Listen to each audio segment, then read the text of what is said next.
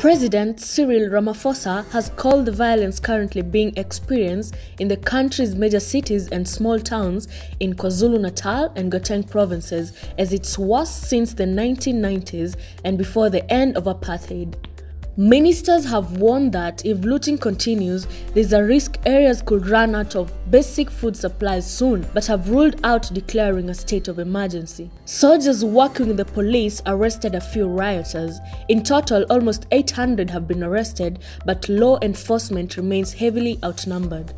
Are you wondering what a heatwave is, like the one currently affecting the United Kingdom? Heatwaves are generally the result of trapped air with temperatures outside the historical average for a given area that leads to a period of unusually hot weather that typically lasts for 2 or more days to be considered a heatwave. This summer, America experienced its hottest June on record with more than 1,200 daily temperature records broken in the final week alone.